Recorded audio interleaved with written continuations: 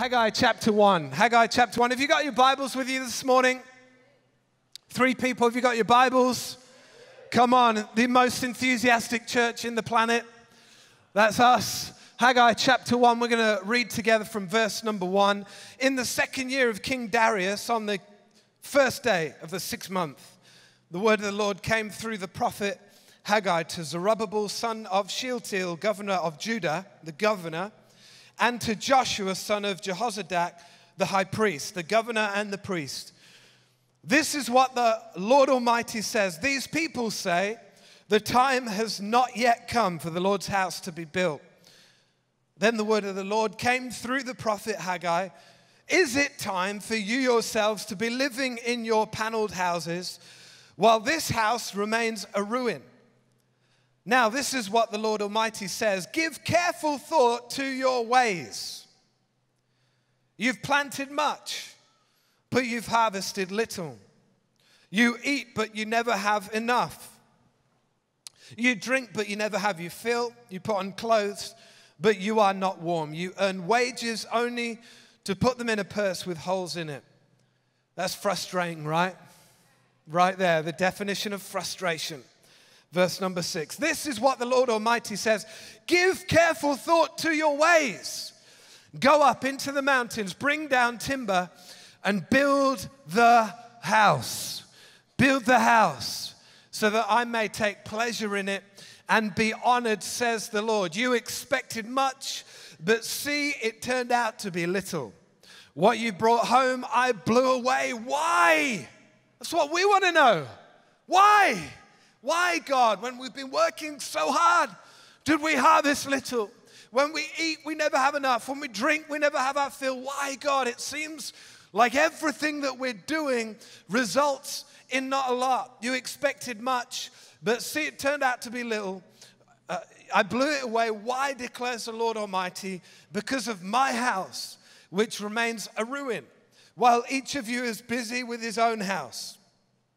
Therefore, because of you, the heavens have withheld their dew and the earth its crops. I called for a drought on the fields and the mountains, on the grain, the new wine, the oil, and whatever the ground produces, on men and cattle, and on the labor of your hands. Anyone feeling encouraged this morning? Oh, it's going to get better. Let's keep reading verse number 12. Then Zerubbabel, the governor, and Joshua, the high priest, and the whole nation, the whole remnant of the people, the Israelites, obeyed the voice of the Lord their God and the message of the prophet Haggai, because the Lord their God had sent them, and the people feared the Lord. Then Haggai, the Lord's messenger, gave this message of the Lord to the people. I am with you. Who knows? That's good news. Come on, God is with you. Whatever you're going through right now, you can know that God is with you. Whatever challenge you're facing, whatever obstacle, whatever meeting you've got coming up this week, you can walk confidently with your shoulders back, your head held high, because you can know beyond any shadow of doubt that God is with you. Who knows? That's good news. God is with you. I am with you, declares the Lord. So the Lord stirred up the spirit of Zerubbabel, and he stirred up the spirit of Joshua, the high priest, and he stirred up the spirit of the whole remnant of the people. They came and they began to work on the house of the Lord Almighty their God on the 24th day of the 6th month in the 2nd year, for those who like details, of King Darius. Amazing. God stirred up the spirit of the governor. He stirred up the spirit of the high priest, and he stirred up the spirit of all of God's people. He stirred up the spirit of the church. He stirred up the spirit of anyone who calls on the name of God and knows that they have a God who is with them. He stirred up the spirit. And the title of this morning's message this afternoon is simply this: stir it up. Would you jump to your feet from the front to the back, from the side to the side, look someone square in the face, point at them and say, stir it up. All right, go to someone else, grab them on the shoulders, get in their personal space, shake them a little bit. And shout, stir it up. Stir it up. God, I just thank you for these amazing people in this house. God, I thank you for Audacious Church. You are moving amongst us. We thank you that each one of us, from the back to the front, each side, God, from the oldest to the youngest, we get to play our part in your vision. We get to partner with you, God, in what you're doing, and you're building your house. We get to be part of that. We thank you for that in Jesus' name. And everybody said, amen. Amen. Amazing. Well, I just thought while I was here in Manchester, I just wanted to be a little bit open and vulnerable, if that was okay. Just on behalf of a friend. And so what happens next, it's kind of a friend. If I, at any time, just use the word I, then it's a mistake. We just all know this is on behalf of a friend, okay? I was just asking. Just thought you guys, a safe audience, you're with me, and we're gonna help my friend out because he needed some help. It was driving home from work. He happens to work here and happens to live where I do, out near the Trafford Centre. I don't know why you're laughing. Driving home, it was rush hour, and how many people drive home on the M602 on rush hour in the week? You know what my friend experiences, right?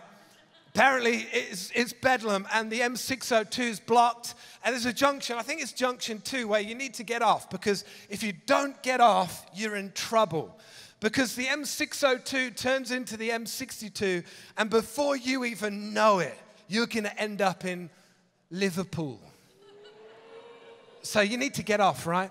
And so there's a junction, and what my friend knows, right? 98% of people at this junction, they're going to turn right because, like, they're going to Bolton or Worsley or whatever is kind of north on the M60. And my friend joins 2%, only 2% of the queue to turn left, okay, to go near where my friend lives, near the Trafford Centre. And so he knows only 2% are going to turn left. And so what my friend did, and I know we would all do this.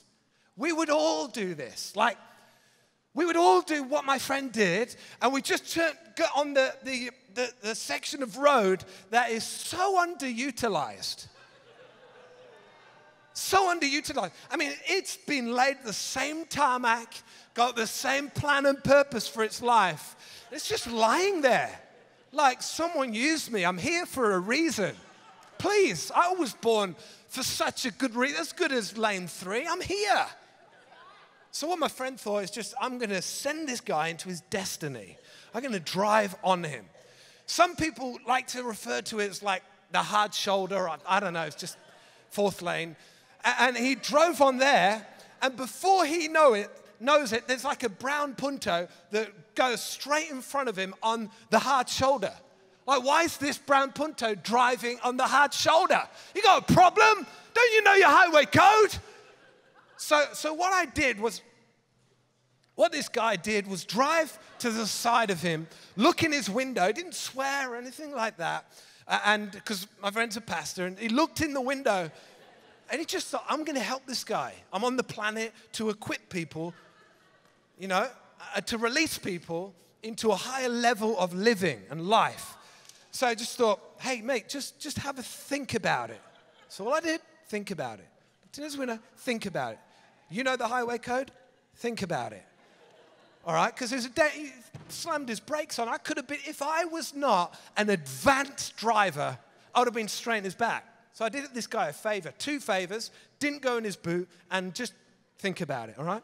Drove on, I'm just going to get on with my life, release the hard shoulder into its destiny, release this brown Punto to at least have a think about it. Everything's good, the world's a better place.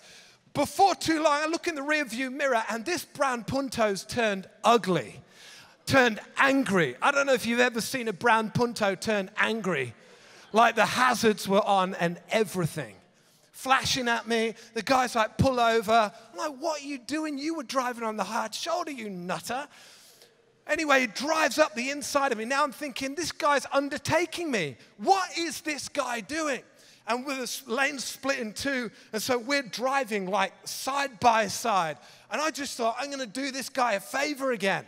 I'm just gonna help him to think about it. So I look at him and I go, think about it.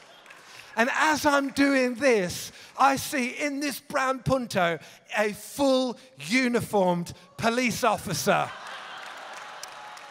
I'm like, hey, have a great day. Hey, sir, have a great day. I'm out of there. I am out of there. If you're a police officer this morning, I just want to say, let's pray later at the prayer wall. We'll deal with it there. You know, but often, I reckon, in life, we can be stuck in traffic jams that we should never be in. We can find ourselves waiting and being too passive about something where God wants to stir us up and move us forward. I wonder if you were to look at your own life today, where is it that you are sat in passivity, waiting for something to happen? Maybe you spiritualize it up, and maybe you don't just say, oh, I'm just waiting for something to happen, but you've just used language like this, I'm just waiting for God. And then everyone's like, oh, yes, that's very spiritual. When actually God wants to stir you up and cause you to take a left turn and stop waiting for something that God has commissioned you to do. I wonder if there are things in your life where you're like, yeah, I should probably do something about that. I'm just guessing that there's probably something on all of our minds right now that we're thinking, yeah, I should probably do something about that. I believe God wants to speak to us today, and he wants to stir us up. Like in Haggai, where he stirred up the governor, he stirred up the spirit of Joshua the high priest. I believe God, like he stirred up the Israelites, I believe God wants to stir us up today. God wants to get us out of lethargy, out of apathy. God wants to get us moving while we're on the planet to make a difference. And so I want you to be in a place today just to say, God, would you stir it up? Would you stir it up within me? Would you shout one more time, stir it up? Stir it up. The definition to stir means to rouse from inactivity, quiet, contentment, indifference, and to stir up potential. In this room right now, there is literally hundreds of people's worth of limitless potential in this room. Much of that limitless, God-inspired, God-created, God-gifted potential that lies in this room is dormant. And I believe God wants to stir up every little mustard seed of dormant potential within every single person in this room and watching online. And God wants to stir you up so that potential energy turns to kinetic energy. Thank you, GCSE Science, for that one. But God wants to shake us. He wants to stir us so that we don't just sit static waiting for something to happen, but rather we understand, God, you've stirred up my spirit. You've put me on this planet to make a difference. I'm here to make something happen. God, would you stir me up? Would you stir my spirit? God, would you move any potential in me to kinetic energy? God wants to get you moving from this place. God wants each one of us to be moving, active. His word is in you. The Bible says his word is living and active. It's living and active. Joel chapter 3 and verse 9 says, rouse the warriors. Let the fighting men draw near and attack.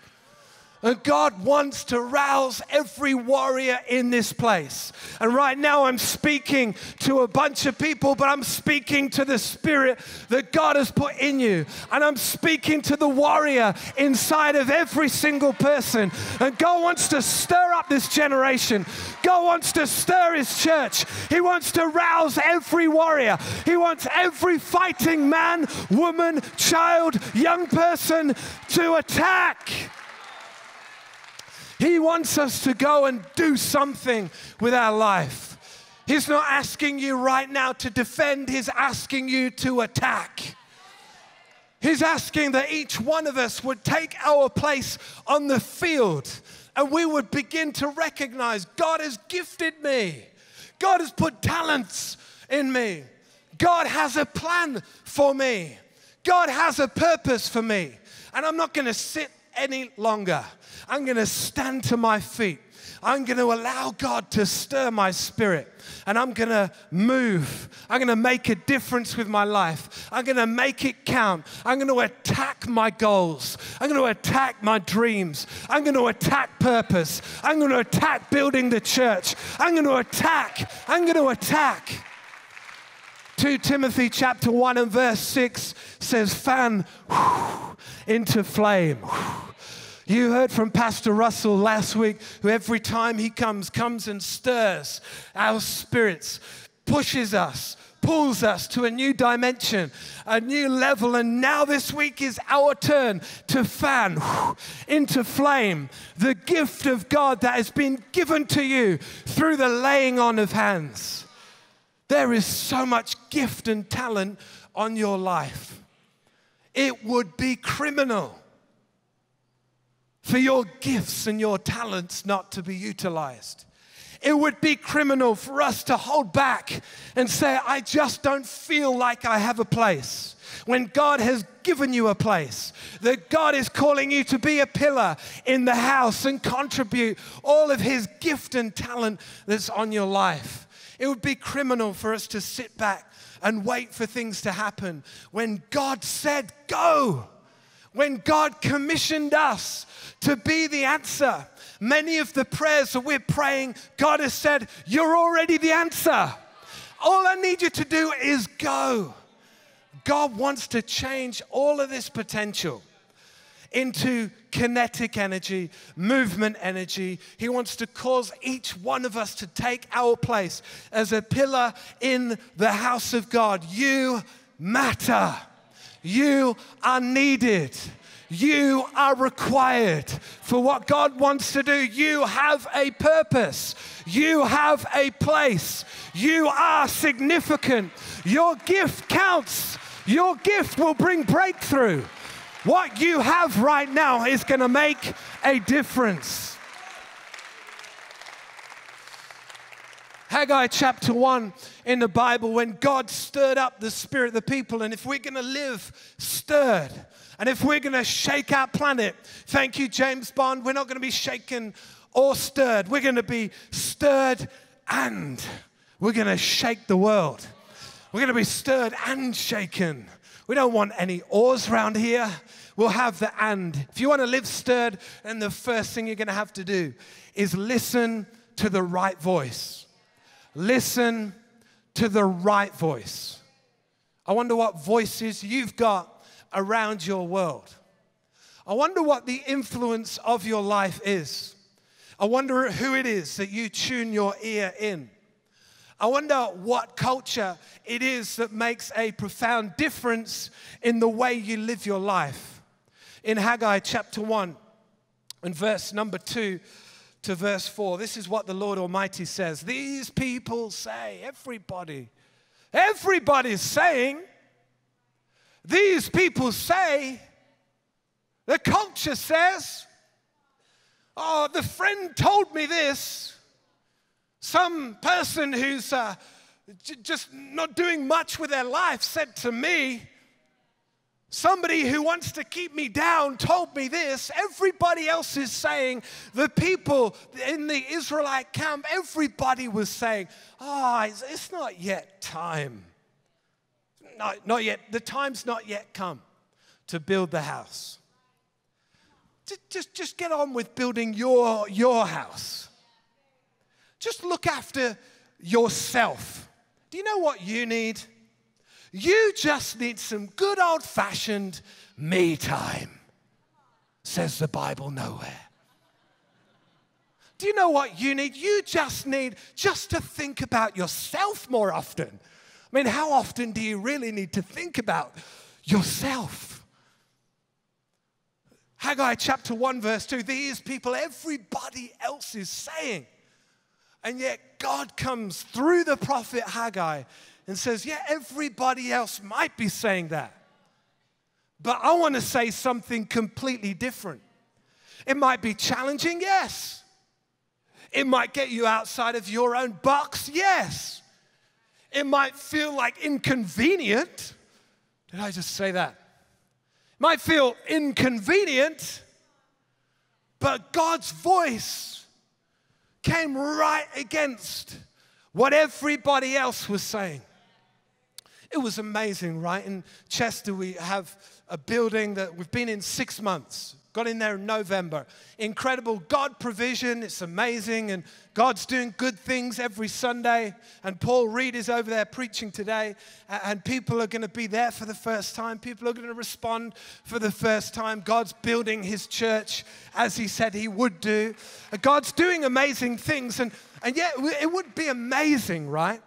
The amount of people, voices, maybe well-intentioned voices that would have said, you know, the thing in Chester is tough in Chester. In terms of building church, it's pretty tough. And, you know, most churches have been looking for a building for around 10 years. And so, you know, yeah, we'll pray for you for the next 10 years. It's amazing how many people, when the first obstacle came, that it looked like maybe this building isn't going to happen, but that's not a problem. If that's not the building, there's another one out there. There's a lot of buildings around, and so it's not a major deal, but people will come and say, you know, I just feel like God's saying, you're not going to get this building, but you're not going to get the building. Oh, thank you. Pray for me. But, you know, and it's like, man, just a minute, like there's many voices saying you can't. There is infinite voices saying this week is going to be a tough week. There's going to be many obstacles that you face this week that will scream in your face saying, we shall not be moved. There's many things this week are going to make it tough for you. And you can be tempted to tune your ear into what everybody else is saying. You could be tune your ear and listen to what the people would say negatively about your life. Or you can even listen to what the obstacles are saying to you. The things, the challenges that you face, you can be listening to them. And they may be real. And they may be tough. And they may be challenging. But maybe, just maybe, God is saying, I've allowed that obstacle to be there because I want to see how high and how strong you can climb. I want to see and I want you to realize there is more in you than you ever realized. And so that challenge is the making of you. It's not the breaking of you, it's the making of you. And so maybe God wants to stir us up. But if we're going to live stirred, we've got to listen to the right voice. We've got to listen to the right voice. Joel chapter 2 and verse 28 and 29. God says, I will pour out my spirit on all people. Your sons and daughters will prophesy. Your old men, if we get any old men in the room, no, I'm joking, will dream dreams, and your young men will see visions. Even on my servants, both men and women, I will pour out my spirit in those days. I will pour out my spirit on all people. God has dreams for you. God has visions for you. God has possibility for you. He has potential for you. God has many, many things ready for you. Which voices are you listening to? Which voices are you tuning your ear into? Which culture is deciding the way you're going to approach this week? Which voice is deciding what you will attempt this week, this year, and what you will not touch? What are the things that you feel like you cannot accomplish this year? Maybe God is stirring you up today. Maybe God, through His Spirit, is stirring your spirit and speaking to you, saying, listen to the right voice. Listen to the right voice. The second thing, if you're going to live stirred, if you're going to shake your world, number one, you've got to listen to the right voice. The second thing you've got to do is take a reality check. Take a reality check. Verse number 5 of Haggai chapter 1. Now, this is what the Lord Almighty says. Give careful thought to your ways. Give careful thought to your ways. I know you guys haven't done this, but I've done this for sure. You know, listening to a message or someone said something inspirational, and you're like, man, I so wish that Dave could have heard that. Like, I know you've not done that. That's just me, right? The Bible says in Haggai chapter 1 and verse 5, give careful thought not to Dave's ways. Give careful thought to your ways. I wonder this morning, today, right now, in your seat, I wonder if you could not think about the person to your left or to the right. I wonder even if you were, for a moment, just not think about what's coming up this week, right? The people that you're going to meet, and the people with way bigger problems than your problems, way bigger attitudes than your attitudes. I wonder if right now we could just forget all of that stuff for now. And I wonder if we could right now just take a reality check. Give careful thought to your ways. If we're going to be stirred, we've got to consider where we're at. God spoke to the people and said, I want you just for a moment to think about what's going on in your life. I want you just for a few moments just to think about how you've positioned yourself, how you've positioned life. I want you to think about what you're accomplishing and your purpose. And just for a moment, just while we've got this moment, think about why you do everything. Think about where you're at. Take a reality check. God says, okay, well, you know, while you've been building your suite, I'm not saying they're bad, but they look incredible. Those paneled houses. God speaking. I don't know if you've just noticed that, you know, your houses they're great. They're really, really nice. I mean, really nice. But I don't know if you've noticed, but I don't know if you know, but my house remains a ruin. I just put it out there. This is God. Let's just have a think about that for a moment. Recently, Glenn and I were on a train to London. And so we rock up to Piccadilly Station. We see a Virgin Trains thingy. It's like, it's there, it's a train at the platform. Jump on, we're on the train. That is a success in our world. On a train, we're there. 42A, 42B, sit down, we're in the right seat. We're on a Virgin train at Manchester Piccadilly Station, heading to London. That was until the announcement. I don't know if the announcer was on the wrong train or something. But the announcer announced, welcome to Virgin train, whatever, to Aberdeen. I'm thinking, this guy is stupid. Like, he's got on the wrong train, right?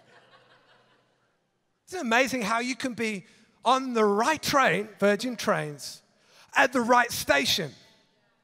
You can be in the right seat. I mean, this is good. You can be on the right train, right platform, right seat, and yet you're going to the wrong place. And today you can be sat in the right station for your Audacious Church. Woohoo! You can be sat in your seat that you sit in every week, 42A. But I don't know, I'm just saying, just take a reality check. What is it for you? But you can be on completely the wrong train. And the Israelite people here are on the right thing. They're listening to a right voice right now. They're in the right seat, but they're going the wrong place.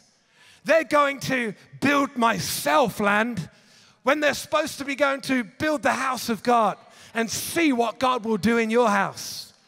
And maybe today we can just together, let's all of us just take a reality check. What are we building in our life?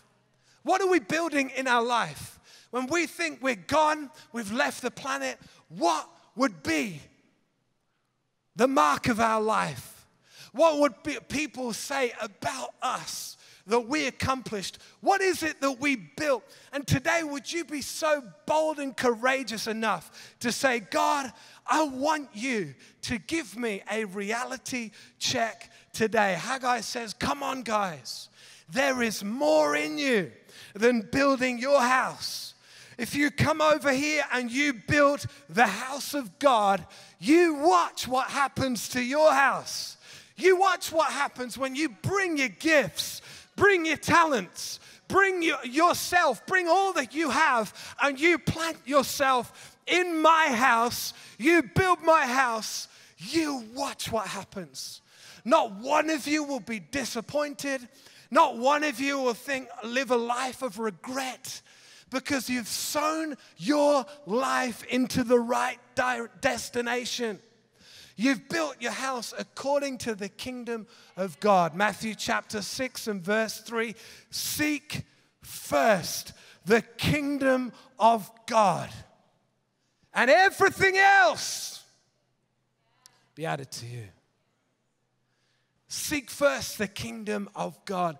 I wonder if you today could just have a look at yourself. Listen to the voice of God in your world. Take a reality check. Say, where am I at today?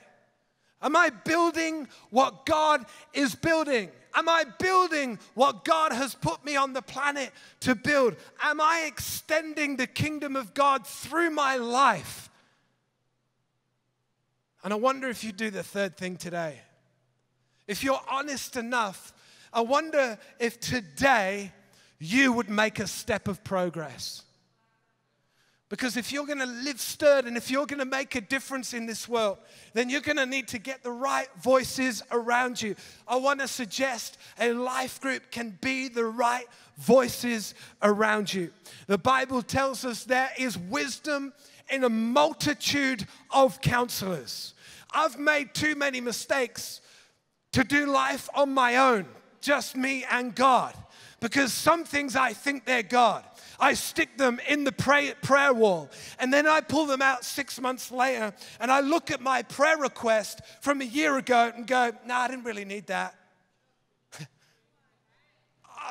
Maybe it's me, but if I just did this life, me and God, that's all I need. I would have made a lot of mistakes. But thank God that He has put gifted people who also can hear the voice of God. And together, as church, God's idea, we can hear the voice of God together. We can discern together the voice of God. And today, we can make a step of progress. One of the most godly things you can do today by making a step of progress is to get connected to a life group, is to get connected and join us on the team. It's so simple, so practical, and yet you watch what happens when you say, God, I'm gonna listen to the right voice. I'm gonna take a reality check, and God, if things kind of seem right but are going in the wrong direction, I'm gonna get on the right direction. I'm going to get on the right direction. There's so many things that you've been working on building your house that God wants to use those to build His house. Third thing, we've got to make a step of progress today. Don't let these 24 hours go without making a decision and doing something practical today. Every person in this room, if you want to live stirred, you want to make a difference with your life, today you can make a step of progress. You can do something today. Decide. Things are changing. Things are changing. Matthew 6, verse 21 says, where your treasure is, there your heart will be also. There your heart will be also. Wherever you put your time, wherever you put your energy, wherever you put your talents, wherever you put your gifting, wherever you put your creativity, wherever you put your administration, wherever you put your leadership, wherever you put your hospitality, wherever you put your diary, wherever you put your monthly spending plan, wherever you put whatever resource God has given to you, your heart will follow. Your heart today is a result of your treasure yesterday, where you placed your treasure. If you want to get on the right train, kingdom of God, it is simple and practical. It's saying, God, I'm going to lift up my treasure and I'm going to bring it to the house of God. And my heart will catch up. God wants to use you to do something incredible. God wants to use you to do something amazing. God wants to stir your spirit just as he stirred the governor, just as he stirred the high priest, just as he stirred his chosen people. God wants to stir your heart today to cause you to make a difference. And today we've got to tune our ear in and say, God, I'm going to listen not to what everybody else is saying. God, I'm going to listen to the right voice. God, I'm going to, as I'm listening to you, God, I'm going to be humble enough just to take a reality check where I'm at today. And God, I recognize today's the day I can make a step of progress. You can make that step today by connecting with someone. You can make that step today by buying a coffee for someone. You can make that step by joining the team, by connecting to a life group, by putting a prayer into a prayer wall, by taking your thanksgiving at the end of the service, putting in a pink praise report. You can make that step today by phoning that person up and saying, I need to say, I release you, I forgive you. You can knock on somebody's door this afternoon and invite them to next week's service. Tomorrow at work, you can make a difference. Just a simple step of progress. Haggai chapter 1, verse 14 says, the people obeyed and they built the house of God. I'm inviting you right now. Come on, warriors. Take your place. Let us together. Let us build and extend the kingdom of God.